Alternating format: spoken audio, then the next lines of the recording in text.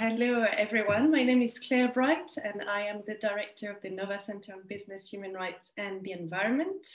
On behalf of Nova School of Law and of the British Institute of International and Comparative Law, I would like to welcome you all to that fifth and last episode of our webinar series on business and human rights in Southern Europe. Today, the spotlight is on Greece. And I would like to express my gratitude to our keynote speaker, Special Secretary, Mr. Fotis Kormousis, as well as to our stellar panel of speakers who will be introduced in just a moment for accepting our invitation today. I would also like to warmly thank our chair, Ilias Bantekas. Ilias is a professor of law at Hamad bin Khalifa University. He is a member of the Qatar Foundation and an adjunct professor of law at Georgetown University, Edmund A. Walsh School of Foreign Service. He has published very widely. Some of his key books include recent publications such as International Human Rights Law in Practice, Introduction to International Arbitration, and the Cambridge Companion on Business and Human Rights, all published with Cambridge University Press. And the latest is forthcoming and will be published in April this year. I would also like to thank Laura Inigo Alvarez, who has recently joined the Nova Center on Business, Human Rights and the Environment as a postdoctoral researcher, for hosting this webinar today. And finally, I just wanted to let everyone know that the webinar is being recorded and that the recording will be made available freely afterwards. And now, without any further ado, I would like to pass the floor to our chair, Ilias Bantekas. Ilias, the floor is yours. Yeah, thank you for the great introduction. I'd like to welcome everyone as well. As a Greek national, I'm embarrassed to say that I don't know too much about the business human rights landscape in Greece. But Greece is a country that doesn't have huge enterprise, doesn't have a huge industry apart from some in the mineral sector and some other enterprises. But it's an interesting example for business human rights because we don't usually discuss situations where there are no multinational corporations, and so where there's an austere financial environment imposed by multinational lenders. And then you have a number of mainly medium and small business enterprises, and the CSR or the business human rights aspects of that are generally they go unnoticed. So I think today's speakers will shed light on these phenomena, especially as we go through. CSR was, I guess, a thing of the past, and the compulsory compliance with rules, soft law made up mainly by the enterprise themselves. Now, thankfully, we go into a more regulated environment, and hopefully, countries in the south will follow suit. I would like to introduce our keynote speaker, Mr. Fotis Kormousis, who is the Special Secretary for Private Debt Management at the Ministry of Finance. He's a member of the Board of Directors of the Hellenic Development Bank and Deputy Head of the Council of Equifund at the Ministry of Development and Investment. In the past, he served as Special Advisor for Sustainable Development issues in international organizations such as the UN and the European Commission. He also served as Special Advisor to the Ministry of Finance, focusing on tax and customs administration, as well as information systems, as well as at the Ministry of Economy and Development, again, focusing on investment issues. He served as Special Advisor to the Ministry of Environment, Energy and Climate Change, focusing again on sustainability issues. And in his long career, he's also served as Special Advisor to the Ministry of Agriculture, focusing on the CAP, on the Common Agricultural Policy. Mr. Kormousis, the floor is yours.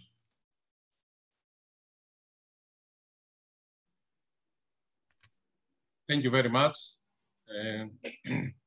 And I wish you all a happy new year. And I hope that very soon that all this COVID pandemic is concluded and we can go back to the ways things were. Up to now, we are in social distancing all day, teleworking, quarantine, etc., here in Athens. I will speak very shortly in order to allow time later on for further questions and discussion. In the Ministry of Finance in Greece, the new government came after the elections of July 2019. And a decision was made that in all public procurement, we would like to incorporate criteria related to social and environmental aspects. In Greece, there was no know-how, and this has never been done in the past. So we had to start it from scratch. And that's why we contacted various stakeholders, such as the CSR Hellas network, in order to provide to us their feedback and what needs to be done. A major aspect of this process was that the public procurement should incorporate specific criteria related to the social and environmental performance of the candidate companies who wish to apply to public procurement tenders. For this reason, we developed some criteria, not as exclusion criteria, but as a bonus criteria. In this way, we allow time to all the candidate companies to implement any necessary actions in order to fulfill these social and environmental criteria. Namely, we have 5 different aspects that we evaluate. The first one is the overall policies related to sustainability and sustainable development and CSR aspects of the candidate companies. The second is the policies and actions related to the protection of employees and in general of labor rights, including actions for disabled persons, gender equality, etc., etc. The third aspect is the implementation of actions towards supporting the society, such as non-governmental organizations and selecting local suppliers and other such factors. The fourth one is implementing actions in favor of the environment, such as recycling or reusing materials or energy efficiency. And the final criteria, the fifth criteria, is implementing actions related to governance and combating bribery and in favor of transparency. Thus, related to today's workshop, in the second axis related to labor rights and respective issues, we incorporated specific requirements related to human rights. And an example would be whether the candidate company would fulfill the international standards, legislation, and actions related to these issues. So this is what we have done. It's only the first step, but it's very crucial for us. We hope to enhance it in the future, and we welcome to learn more via the discussion as we have today. Thank you very much. Thank you very much, Mr. Kourmoussis, for the very enlightening discussion and the new measures. I mean, some are a continuation, but it's really positive what has been done so far, and specifically the reference to human rights, because that's integral to the discussion on any policy related to the development of business, especially from the perspective of CSR. We will have the way we're going to do this is we're going to have the speakers in sequence. There are questions for each speaker, one question for each speaker, and at the end of the round, so to avoid a lengthy webinar, we're going to have another set of questions which have already been posed. And if there is time at the very end of that, then we're going to have questions, a Q&A session if there is time. But the idea is that we finish, is it 1:30 of whatever time is there. Next is my good friend Maria Gavunelli. Maria is an associate professor of international law at the Faculty of Law at the University of Athens. She's been teaching for the last 5 years the only business human rights class in Greece.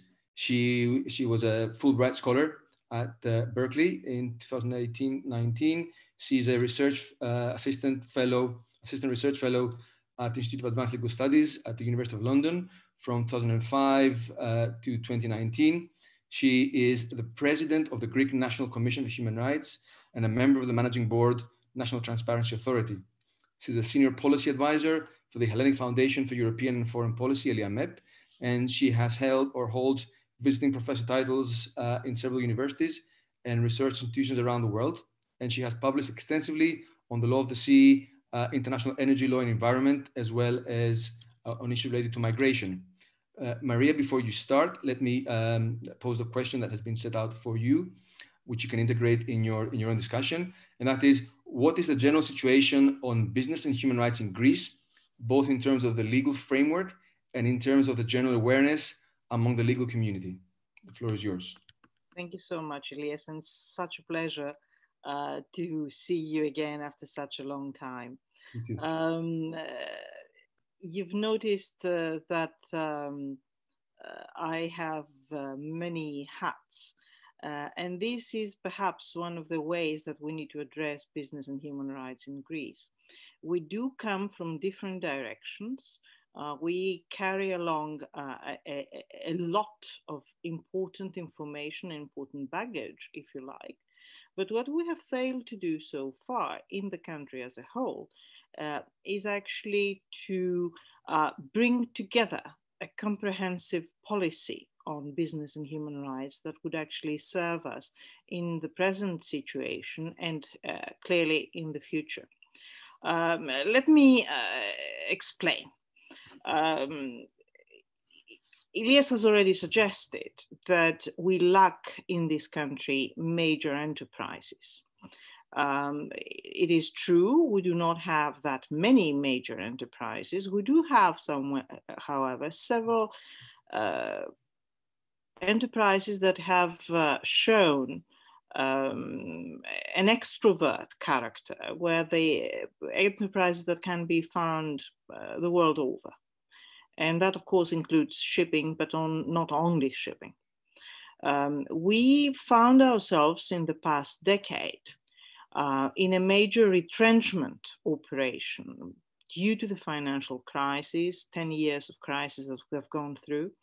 The Greek enterprises moved inwards. They left the major neighborhood that was the Balkans. They left traditional markets, and they had to buckle in, trying to save themselves, really, and save their employees as well. That really meant that we are missing out the international character. And it is only now that our enterprises are again moving away. The construction sector, for instance, is very active in the Arab world. We try again to see the challenges for human rights that are coming from this international deployment.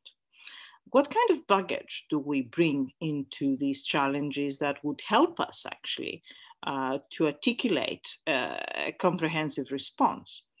Well, Greece has been traditionally present in the international field. As you know, there are negotiations going on for an international treaty on business and human rights. Greece is not very active on that field to a certain extent because the European Commission is taking the lead, and therefore we are sort of hiding behind the European front. But we have been extremely active, and we have been historically very active in several other things. For instance, one of the fora that has been extremely active in this field is the OECD, with the OECD guidelines for multilateral enterprises. Tatiana would talk more about that, but let me remind you for the time being that Greece is one of the founding members of the OECD, and we have been there from day one. And indeed, this mechanism has been a significant contribution by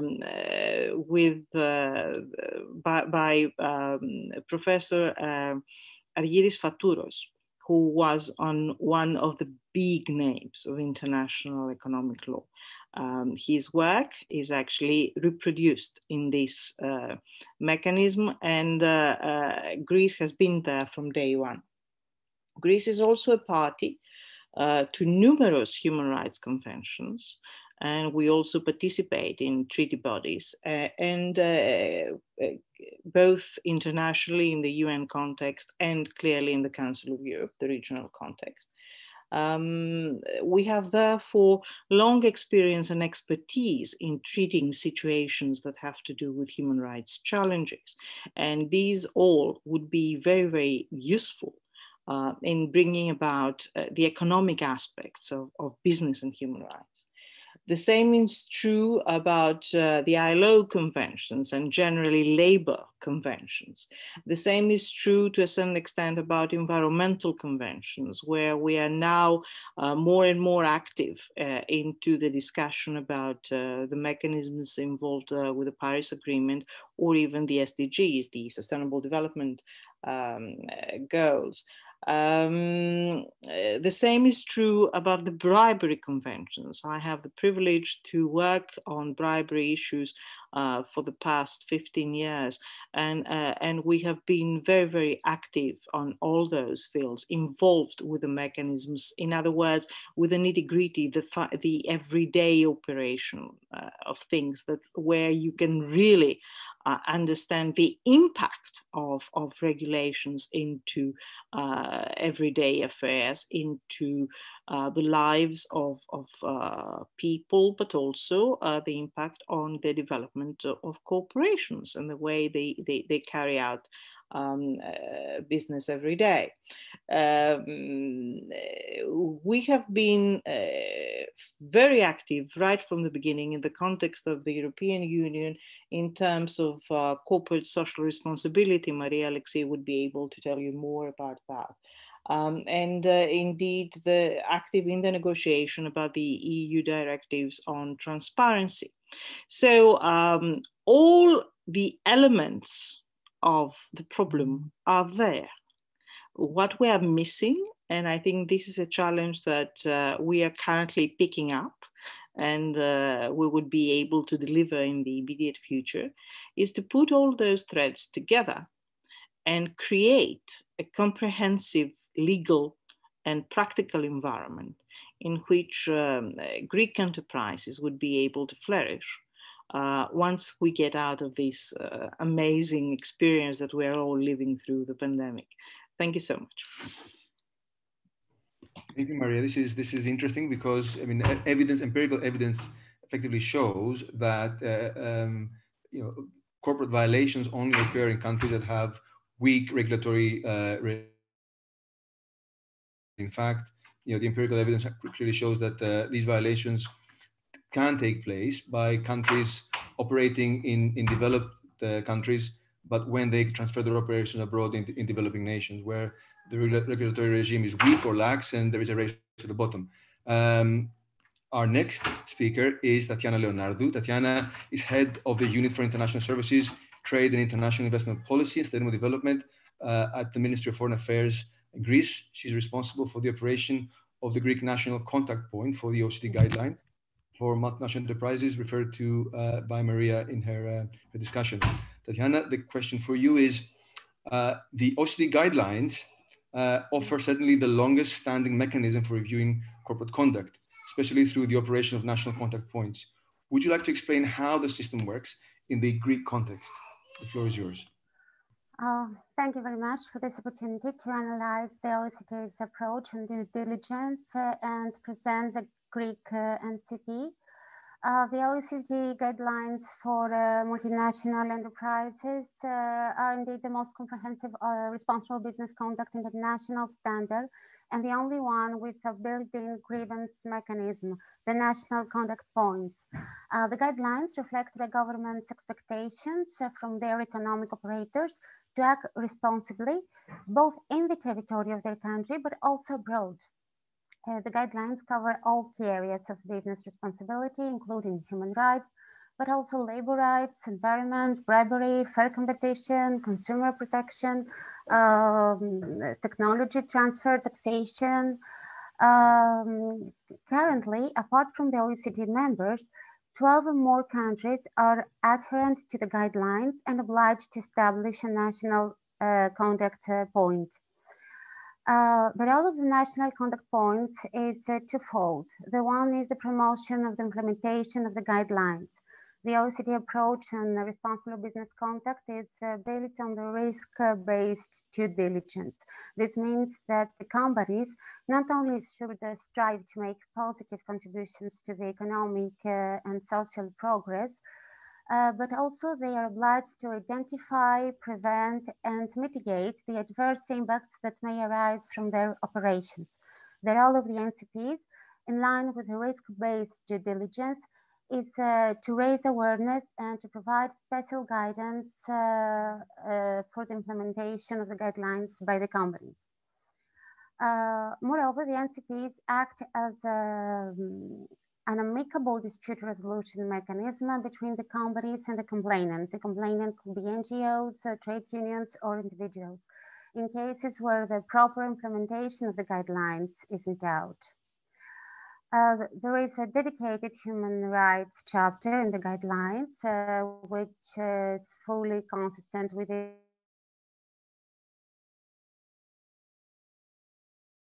stress two elements related to the human rights protection in the guideline. The first is the extension of the due diligence requirement to the multinational companies.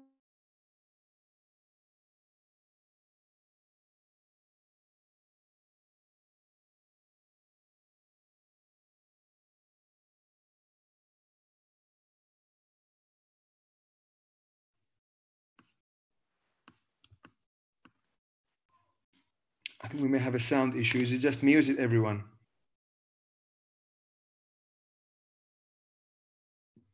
No, we have it here. Maybe there's a connection issue. Okay, let's give Tatiana a minute, and if she can't get back, then we continue with our next speaker.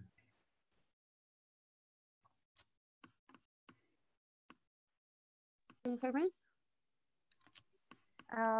Is there a connection problem? Yes, Tatiana, but we can hear you well now, so you can carry on. Thank you. Okay, thank you. So we have a diversification of the complainants in substance for issues which go beyond the labor rights. And we have multiple companies involved because of the obligation of due diligence in the supply chains. The Greek NCP has been transferred to the Ministry of Foreign Affairs since 2019 as a unit of the General Directory of the General Secretary of the International Trade and Economic Relations, confirming its character as an integral part of the country's international economic and investment policy. The NCP's role is compatible to the parallel activities of the Ministry of Foreign Affairs in promoting the human rights agenda. We can mention, for instance, the international virtual conference organized last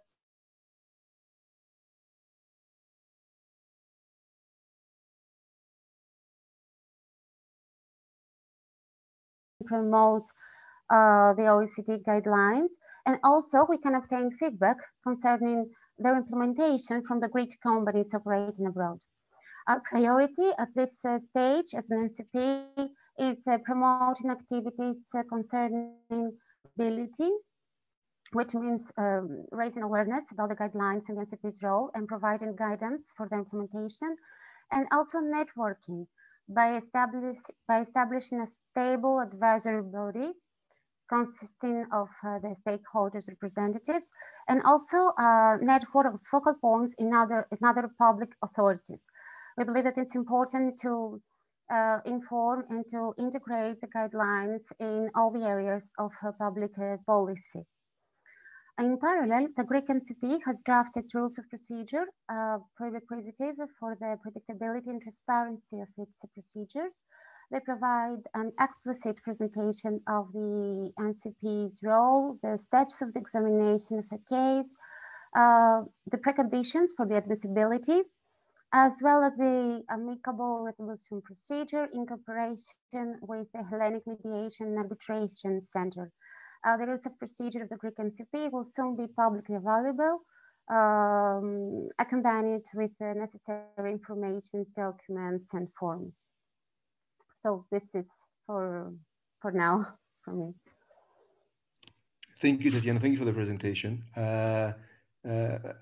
Of course, the NCP and the Industry Convention mostly relates to multinational, actually only to multinational corporations. I'm still unclear about the question I posed at the beginning about whether or not and to what degree, let's say, medium enterprises in a country like Greece would be amenable to following guidelines such as those of the OECD, because of the there's no reputational damage if they do not. I mean, the damage would be kind of localized and very small. Thank you very much for the presentation.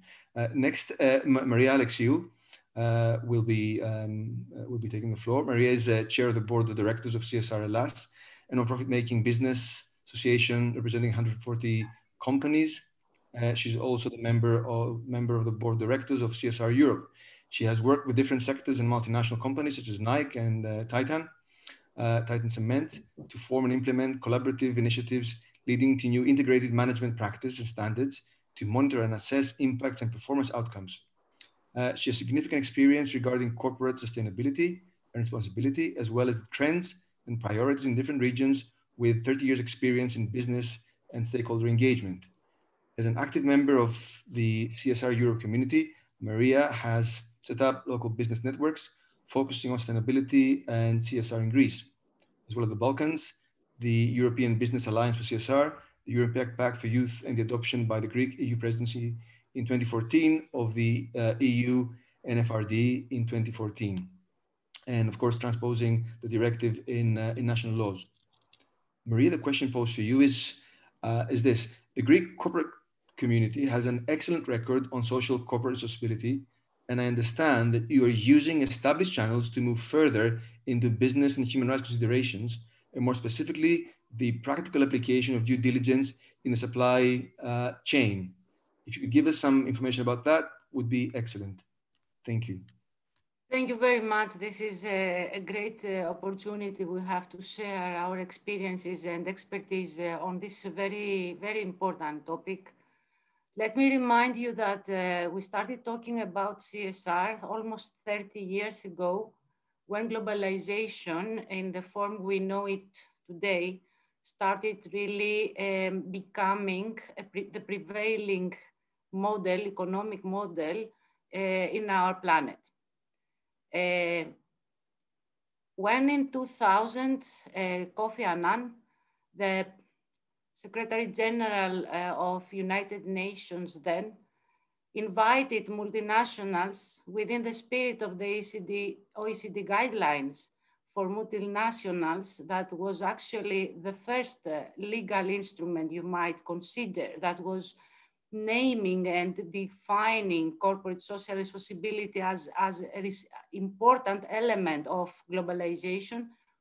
When Kofi Annan then invited big multinationals to sign up for the 9 common and let's say well-evidenced in international regulations and guidance documents, principles for the Global Compact, these including respect for human rights, respect for labor rights, and respect for proactive action to protect the environment, we could see that not only in Greece, but also worldwide, businesses were taking not a very easy stance against the issue of human rights.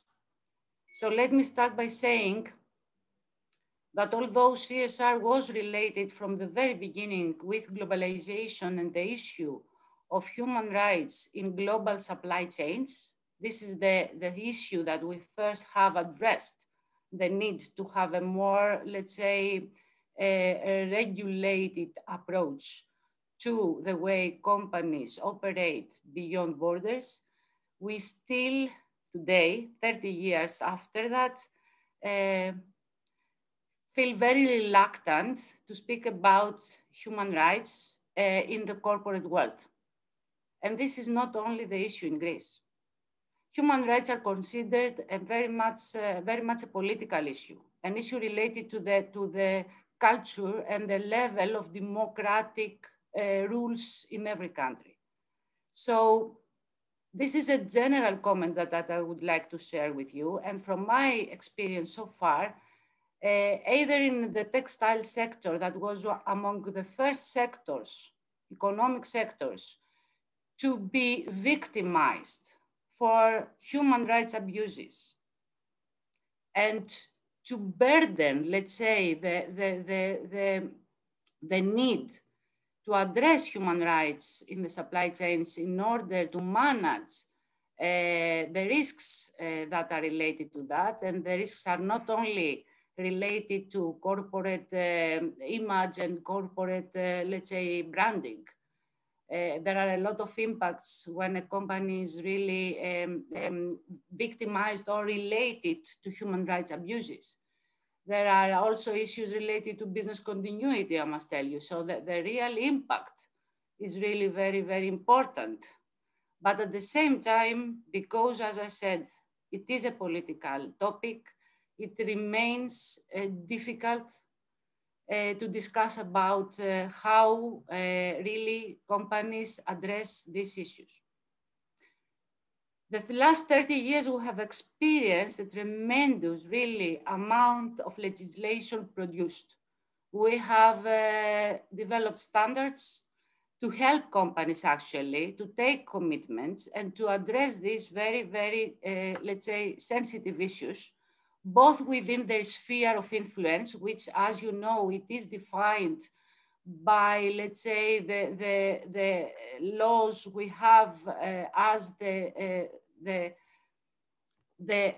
let's say, operations of the company, where the company has management liability, but also beyond the sphere of influence. And this was the aspect actually we had first experienced when actually the UN Global Compact principles I mentioned earlier were signed up by not only the 50 first multinationals, but also as of today from more than 10,000 small and medium, but also large enterprises worldwide. And the question is, what are these companies doing? How they really deliver against a commitment as defined by, let's say, these general guidance documents we have currently at our own use to understand, first of all, the impacts. What are the impacts? What are the impacts from actions that a company take in order to operate, but what are the impacts also from non-action taken?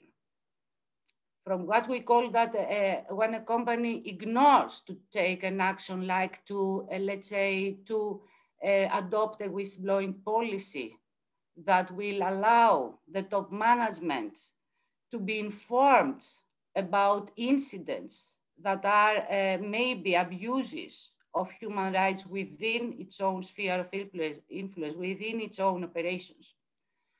And now if we think that for a large enterprise, it's really an investment, but it is a really worth investment to organize its own legal department, first of all, but also its own internal systems, both to monitor the conditions that we have in operations that can be related to human rights issues, but also with the risks that human rights issues may occur in the supply chain, we can understand that for sure for small and medium-sized enterprises, even to be aware of what the law is today in relation to these issues, what are the international standards are about these issues, and how a company can comply with such standards is impossible. It's really impossible. I work for large companies, and I have the privilege to really build on this the last 30 years and work with the standards and to work with the legal instruments. And I can tell you for sure that it can be feasible, maybe for large companies to follow up, but it is absolutely impossible to expect that small and medium-sized enterprises can really invest themselves, each one of them, to be able to, first of all, understand, second, put the systems in place, third, control, and last but not least, find solutions, because for some topics that we have to face, we need to build new solutions. No company by itself can really solve some of the problems. And allow me to give you one example from my experience from a multinational company like Titan.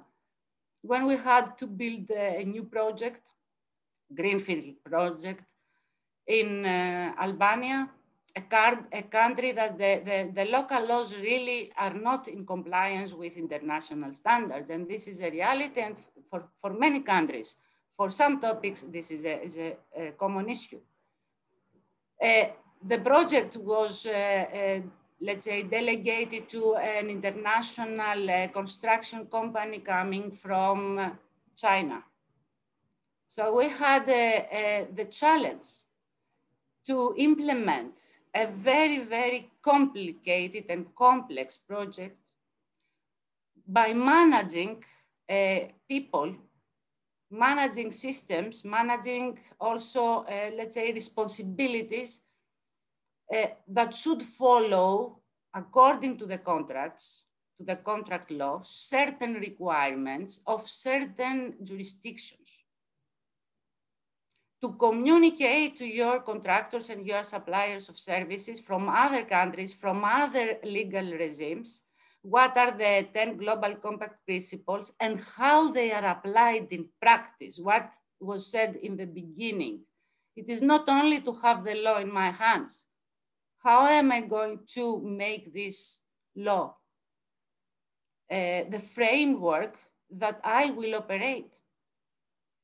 This is a very key question, and of course, there are no manuals. We have standards and guidances. We have no manuals right now to turn what we describe in our legislation into real action, and to also help people to understand how they take action. So for me to have today the 17 Sustainable Development Goals, to have the 10 Global Compact Principles, to have the UNGP, and also to have this in a more mature format, because as in the case of CSR Hellas, for example, our work is doing that. Is taking, for example, the standards like the United Nations Guiding Principles for Business and Human Rights, and translate them into an understandable framework of action for companies. Make the law, let's say, translate the law in the language that people in business can speak and understand. And we need a lot of support from academia to do that. We need the know-how from organizations like OECD to help us transform the legal standards into practices and business ethics. Another issue, though, is that, as said already, Greece is a small market, and this is a kind of isolated market marginalized market within a region that is called European Union and in a global supply chain. So we have the majority of our companies being small and medium-sized enterprises, not directly exposed to the international norms and standards that are developing, lacking of motives. And of course, what the Secretary General, Mr. Kurmus, said is really very, very important. The motives as the criteria in public procurement will educate business, will help business to understand what is happening and to move towards the right direction. Otherwise, through the new legislation that is coming also from European Union, we are in danger. We are in danger to extinct, because all these companies that cannot understand today why human rights is important, they can't understand what they can do about human rights, they will disappear.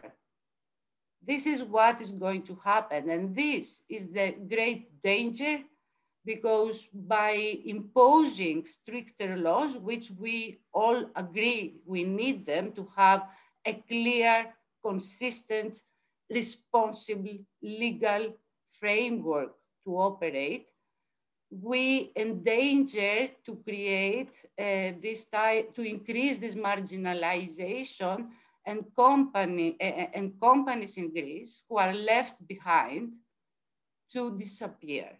So my question is what we can do together to help companies to understand what has changed and why it has changed, and to give them the tools that they will be able to adjust.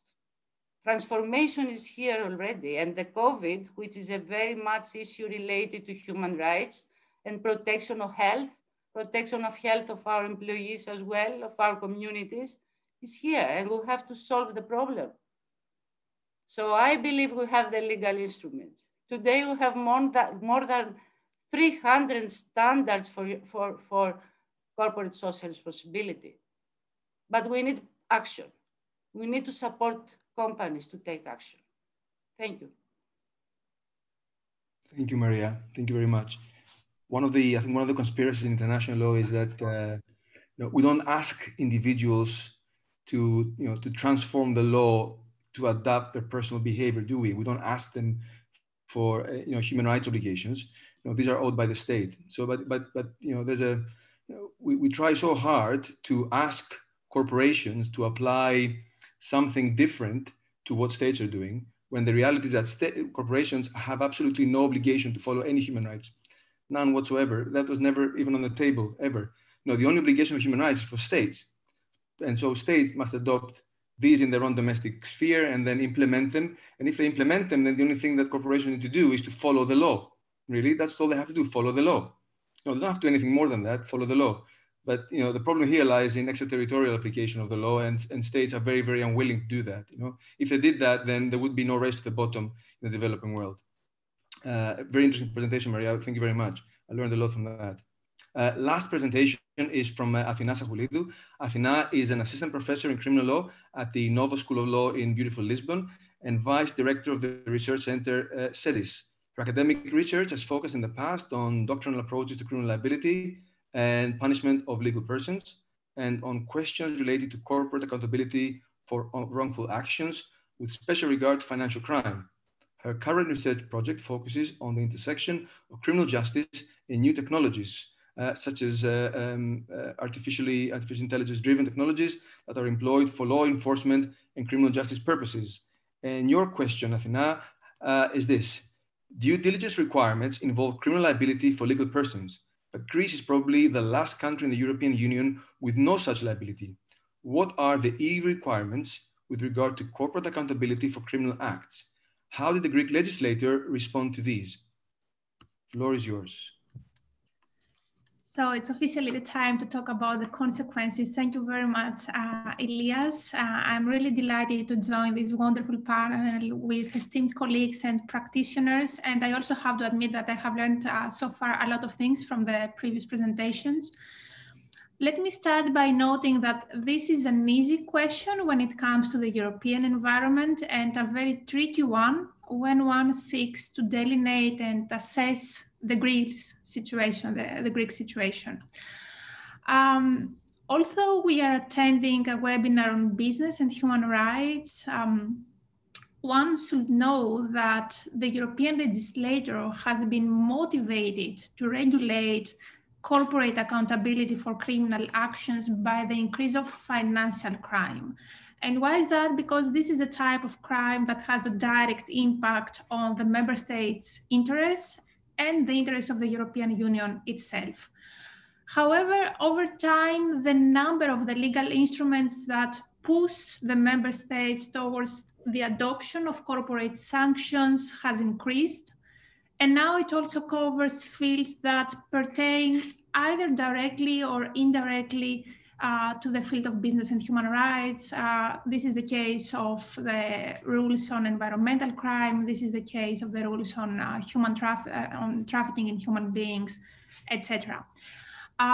What do we find in the European law is minimum standards with regard to the subjective scope of liability. So what kind of corporations can be held liable and which cannot, for instance, those who do take on exclusively public tasks, the mode of establishing liability, to what kind of actions or omissions do we look at, the relation between individual and corporate liability. The prevailing model is the parallel one, the model of parallel liability.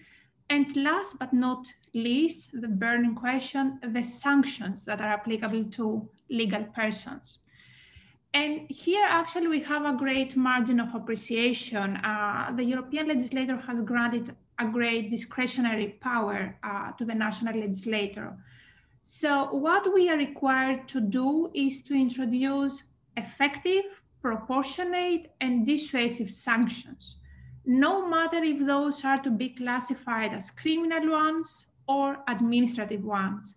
The only real limitation is our duty to impose monetary sanctions, financial sanctions. Every other kind of sanctions, such as the exclusion from entitlement to public benefit, judicial supervision, temporary or permanent closure of establishments, are just alternatives. And before we address the reaction of the Greek legislator, it is worthy to highlight which is the very idea behind this scheme. And here is where we find the respect of national, cultural, social, historical roots of the different EU jurisdictions. So Maria Alexiou was absolutely right when saying that many stuff that we seek to regulate, including human rights, are really, really connected with our social identity, with our cultural identity. And the apparatus of sanctions belongs to those specific fields of regulation as well. So what has been the reaction of the Greek legislator? A quite dubious reaction. So the Greek legislator has been influenced a lot by the doctrinal debate taking place among the Greek academics with regard to the very idea of having a non-human actor being held accountable before a criminal court and for a criminal act, which is considered a human behavior. Of course, the fact that the Greek legislator has put a lot of attention on the doctrinal problems has not eliminated the pressure under which he was and he is to regulate the liability of corporations. And that said, he came up with 4 different solutions, and all of them are applicable at the same time. First one, he has introduced the criminal liability of the legal person representatives. This, of course, is a solution very common and very compliant with the very structure of criminal law, which focuses on human behavior.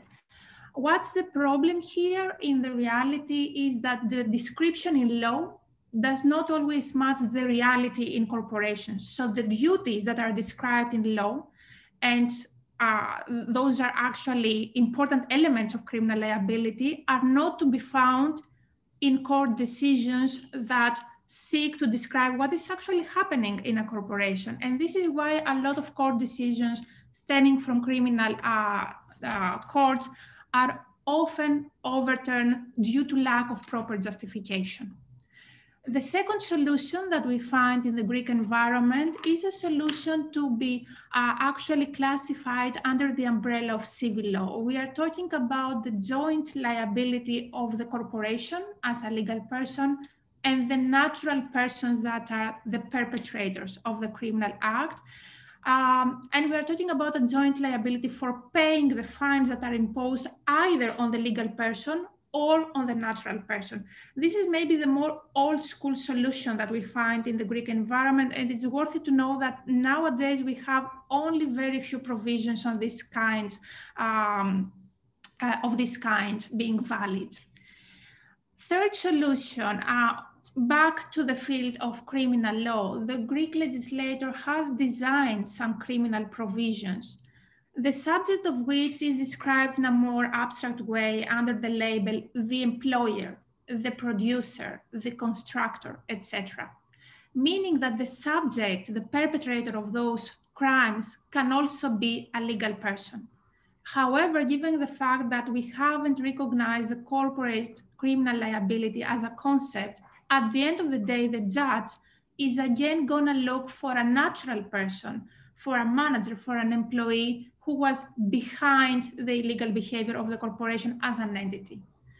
And moving towards the end of this brief presentation, the fourth solution, which represents the basic tool of corporate liability in the Greek environment. And here we are talking about administrative sanctions.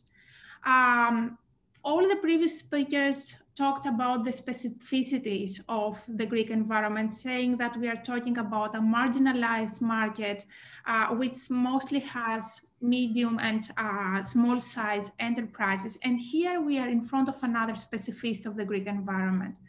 Greece is the only country, together with Bulgaria and Slovakia, solely applying, solely imposing administrative sanctions. Another example is Germany for the time being, but Germany is currently under process of modifying this kind of law, and Germany is going to join the group of the countries who do apply a hybrid model, a model of sanctions that can be placed between administrative and criminal law. And here we are talking about procedural guarantees. But I'm not going to bore you with so technical details. So back to the administrative sanctions. What we have here, we have two different kinds of provisions. Those originally stemming from the Greek legislator, and these are the most problematic ones. Why is that? Because in those provisions, we do not find any further rules regarding the establishment of the liability. So the scheme might be pretty easy. We have the administrative sanction corresponding to a violation of administrative law, and the very same violation also constitutes a violation of criminal law, corresponding to a sanction to be imposed against a natural person. Really easy in theory, really hard to apply, to enforce, when the administrative law does not contain any rules, any specific rules on the establishment of the liability. The second kind of provisions that we have are those stemming from the European legislator. We are talking about provisions into which European rules are imposed. And here we have more specific rules on the establishment of liability. What's the problem in the real world? These two types of provisions do coexist, sometimes in the very same law. And I have already noticed that we have a lot of Greek citizens or speakers among our participants. And this is why I'm going to give you a very concrete example. If you look at law number 1650 of 1986, don't be afraid, this was recently amended. We are talking about the law on environmental violations. You are going to find in Article 28 the very first kind of provision, and in Article 30, the very second kind of the provisions that I was talking to you about. Both of them do threaten very, very high sanctions. Sanctions can be up to 2 million euros. So imagine these two kind of phenomena coexisting: over-regulation, law uncertainty, and on top of that, draconian measures. And I hope that we are going to have some time in the second round of questions to give you a bit of more details about the real risks associated with this environment. Thank you very much. Thank you, Athena. This was interesting. I think it's one of the issues that has come up in the last 20 years, even at the European Union level, when discussing, criminal measures and sanctions at different, stages and variations, that the criminal liability of the corporation has always become an issue, or of legal persons at least, has become an issue. And, of course, in the European Union and the OECD, there is a recognition that different legal systems work in different ways, but you've explained this really, really well. That there are serious problems not only in unifying the liability of the corporation, but also at the domestic level, trying to kind of avoid conflicts in the laws and legal certainty as well. Now we will continue. I don't see any specific question. There's one by Sean Morris. He posed it to Maria, and Maria responded on the chat. So I don't see anything else. So I'll just go with the question that I have here. And if we have time in the end, then we can have a Q&A, or speakers can speak their mind. So this is for Maria. It is clear that business human rights obligations refer to a wider context of international obligations and the rule of law. How would that work in practice? Well, so many Marias, I presume you are referring to me as Maria. Yes, Maria. Thank you. I think that is really the issue, isn't it? By just listening to us so far, it is easy to realize that what is the problem right now is that in each particular area of law or practice, we somehow concentrate on what it is in front of our eyes in our little box. And we lack the interconnections. So we, corporate social responsibility operates within certain major enterprises, and it works well, but it works there.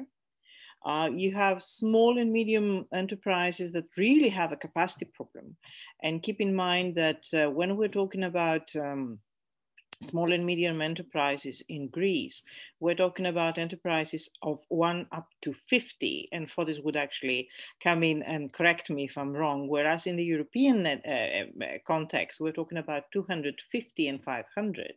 A corporation with 500 employees in Greece would be a major corporation. So therein lies immediately a problem which needs to be addressed. And it is one of the reasons why we do have more and more calls and hopefully even incentives.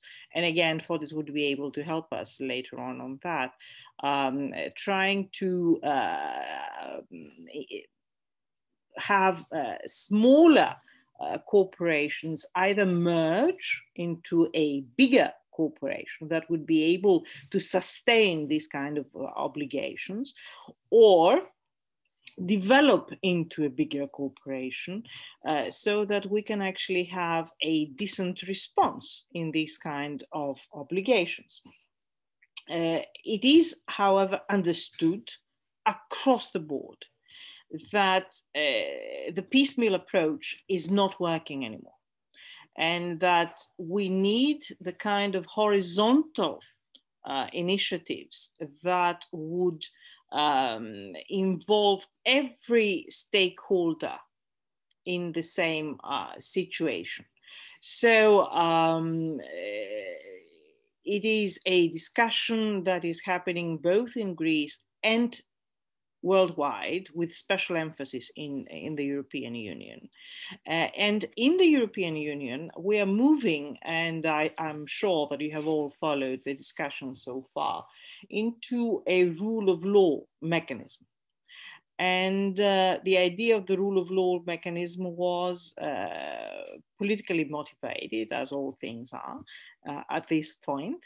It had to do quite a lot with certain member states that were somewhat ambivalent as to their obligations. It has developed, however, and we're about to see that in practice, into a major review of obligations. The current mechanism on the rule of law, as already indicated in the first reports, national reports prepared by the European Commission, expands onto four different levels. The first one is judicial independence. The second one is checks and balances. The third one is freedom of expression. The fourth one is corruption. And corruption really relates to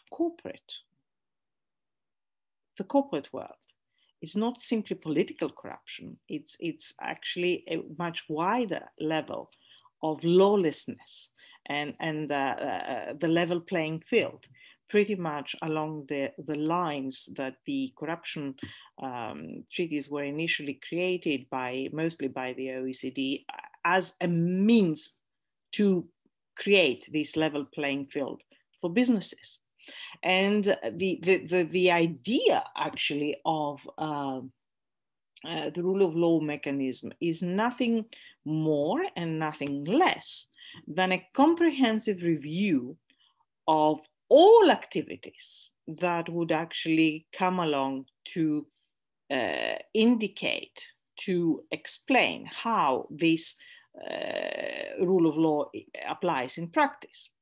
How do you translate these big words into practical steps? Well, with a lot of procedures. A first procedure would be the obligations for transparency. We already have directives, and there's a new one brewing as we speak. And the idea is that in addition to economic data, financial data, all major enterprises, and when we're talking about major enterprises, we're talking small, medium, and major enterprises, would up to beyond a certain level, of course, not the very small ones. Therefore, the Greek ones, question mark, all these enterprises would be obligated to report on their non-financial activities.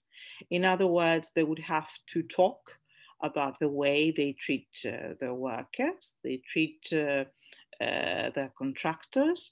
They would have to talk about environmental policies.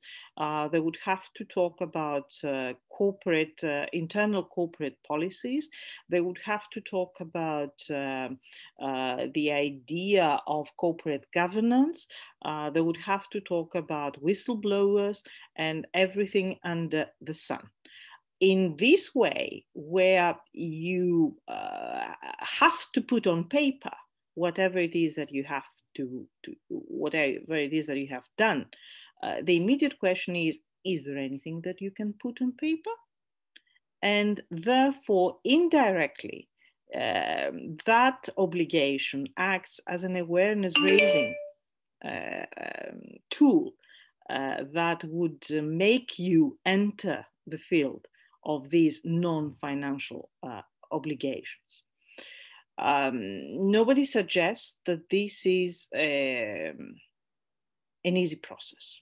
And this is the reason why CSR has been around for 20 years and we're still struggling with it.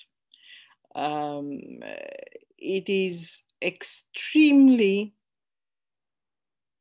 useful, however, to see whether we can come up with new tools or employ older tools for a new purpose.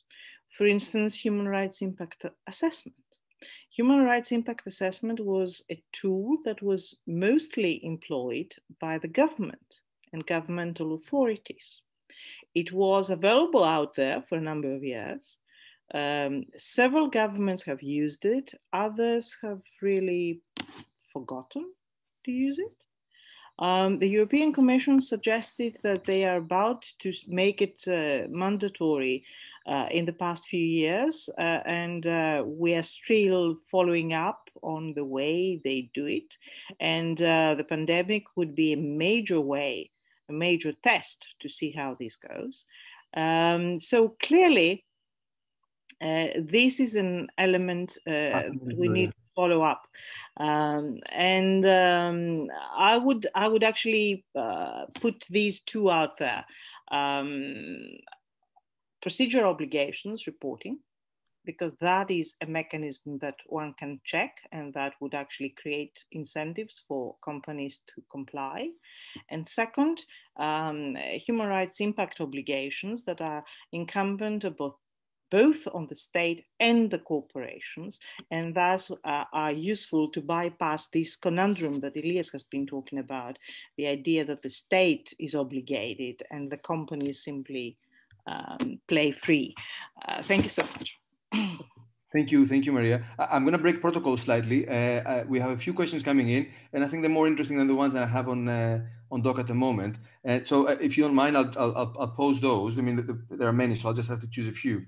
But this one is for Maria Alexiou. I think it's more appropriate. So the question is, to what degree are human rights impact assessments used in Greece prior or after an operation, both domestically and abroad? If you can keep your response to maybe 3 or 4 minutes maximum, that would be great, Maria. Thank you.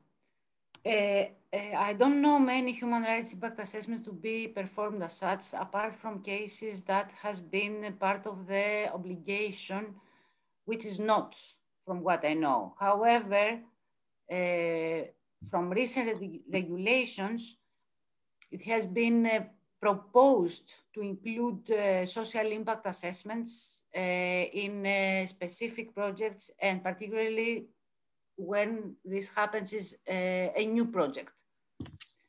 In any case, as Maria earlier said, is a very useful instrument. Although this instrument by itself, I can tell you, is not enough, because all this type of assessment are considering state maturity of stakeholder engagement, which is really necessary. To make it more clear, for example, when we have, let's say, to consider taking the license to a new drilling of oil in Mediterranean Sea, which is a topic, it is a huge question whether for making this decision, we take a proactive stance to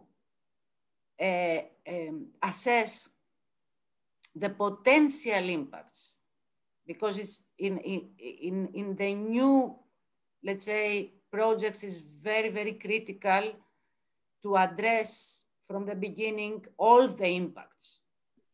So no, we don't have this as a practice. I know that, for example, for the transformation of the airports, the local airports, there were social impact assessments, but not human rights impact assessment. And allow me to tell you that from what I know and from the maturity we have in Greece on these topics, if we don't specify, we do this for that, and this is what we expect to be the regulatory framework advancing further from the corporate, let's say, side. We are not going to have this in a voluntary basis. What we have, though, we have more and more companies, small and medium-sized enterprises, although it is not even a practice yet to report on these issues following the recent EU corporate reporting framework. We have a tendency in local small and medium enterprises to take the commitments following the 10 Global Compact principles, which is also the minimum level of communication expected according to the directive, and to have more and more companies to start reporting. it is evident that when you start reporting and measuring or explaining what you do, you will start then doing more to understand, so to assess your impacts and see where you really have material human rights impacts. Because this element of materiality, as also the element of maturity, are both very critical for the implementation of the instruments we have available. Thank you. Thank you. I have there are a number of questions relating to a specific topic, which I'm going to summarize. And this is for Mr. Kourmousis. I believe he's best suited for this one. So the questions are generally around this topic. So in public procurement, if companies do not have a good human rights record, then they've got a competitive advantage over other companies. And also, if they don't stick to the rules, then what kind of rules are there available or would be suitable in situation of public procurement to avoid providing an undue advantage to companies with a record of violating human rights? First of all, according to Greek law, every candidate for public procurement must fulfill all Greek legislation. Thus, if somebody has violated the Greek legislation on human rights or on various other aspects, environmental, social aspects, then this is a reason to be excluded from the tender. Furthermore, if a company has, let's say, a better progress in human rights after fulfilling the minimum requirements of the law, and another company has, let's say, a worse performance, but still meets the minimum requirements of the law, then in this case, those two companies will be evaluated during the public procurement tender. And this assessment has a very significant percentage in the overall scoring. It amounts to approximately 30%. So if I compare two companies, one that, let's say, only performs in fulfilling just the requirements of the law, and another company has exceeded these requirements and performs better, for example, by implementing the international standards, then the second company will have a 30% better scoring. Which means that the second company can submit a higher proposal, I mean a higher cost, to a point of 30%. So the first company may submit an application of a lower cost, up to 30%, and still not get the tender. So this is a financial incentive for companies to try and incorporate the requirements of international standards, and not just try to evade it by submitting tenders with lower cost. Thank you. Thank you very much. I have a question for Tatiana. The question is, what is the status of the UN guiding principles in Greece? The person posing the question asked, the Greek government had a few years ago indicated they would develop a national action plan, but no progress has been made to date. If you could keep your answer to 3 or 4 minutes, Tatiana, that would be great. Thank you. Well, thank you for this question, but I'm not sure that I am the right person to answer this question, because the National Action Plan for the Human Rights, the UN Human Rights, is not our responsibility. OECD has incorporated in the guidelines for multinational enterprises, the chapter, in the specified chapter, has incorporated the principles of the United Nations, but is not in any case responsible to draft a national action plan in this area. So probably some other from the panel. I think Maria wanted to respond to this. Okay, Maria Alexiou. Yes, I can respond to this. Yes, actually, for the last 5 years, we are working with special training programs that are focused on developing internally inside large Greek enterprises the know-how and expertise needed to implement the UN guiding principles for business and human rights. We have such examples of practice. Actually, the first seminar was hosted 2 years ago at Titan premises. From Titan, internal trainers that were developed to meet this priority were coming from the legal department, from the procurement department, from all the departments represented key functions, because allow me to say that human rights as well as CSR is not the issue of the CSR department or the sustainability department, is the issue of the top management and all the organization. So all functions and operations are involved. We need to build internally skills and competencies to implement, as I said earlier, what the legal framework describes, and even beyond, moving beyond that. This kind of training we run with other big companies in Greece, and I think we are getting better in having internal systems linked to compliance, linked to legal, but also linked to remedy processes that allow now companies in Greece, and starting with the large, we expect that this will be a positive, let's say, impact for the smaller ones, to address specific human rights issues within the sphere of corporate influence, like diversity, for example. And we have now more thematic focus.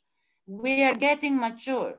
I'm afraid we don't get as mature as fast as it is expected to go, because I think you will maybe also agree, the last 5 years, things have really start moving much faster and becoming much more demanding than it have been the previous decades. Thank you, Maria. One final question to Athina, and that is, and this is the closing question, I suppose. Athina, do you think that the criminal law, alone suffices, or to what extent does can it solve the problems related to business human rights? Thank you very much, Elias. And actually, this is a great question to answer, not just with regard to business and human rights, but in general. Criminal law is never enough. And criminal law should be the last resort of every single legal order. It should be the very last solution to work with, given its very special nature, given its intervention in the fundamental human rights of the perpetrator, him or herself. And back to the Greek reality and to the system that we do have when it comes to addressing violations of human rights that do also constitute crimes. And here we are dealing with 4 different risks. First one, when we are talking about natural persons, we shouldn't take for granted that this natural person, this human, can always be identified in the corporate context. Sometimes the structures are so complicated that liability is spread around the space, let's say. Second scenario, and this is also a very unfortunate one, sometimes we do have individuals becoming very convenient scapegoats within corporations. In very extreme cases, they are even hired to take on the responsibility if everything goes wrong. Third risk that is a bit more general. Nowadays, not just the Greek legislator, but the international legislator as a more abstract persona stands before a huge challenge to regulate and to address violations of human rights, not just in the corporate context, but also in the context of digitalization. Could you imagine such a multi-layered and complicated framework being implemented in an even more complicated context, like the one of intersection of law and technologies and human labor and new technologies? And once again, back to the Greek bureaucracy.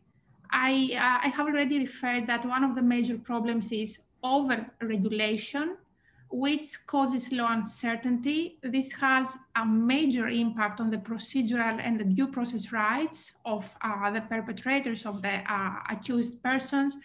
And if we want to talk about money, this also seriously demotivates future investors to choose the Greek market to transfer their business there.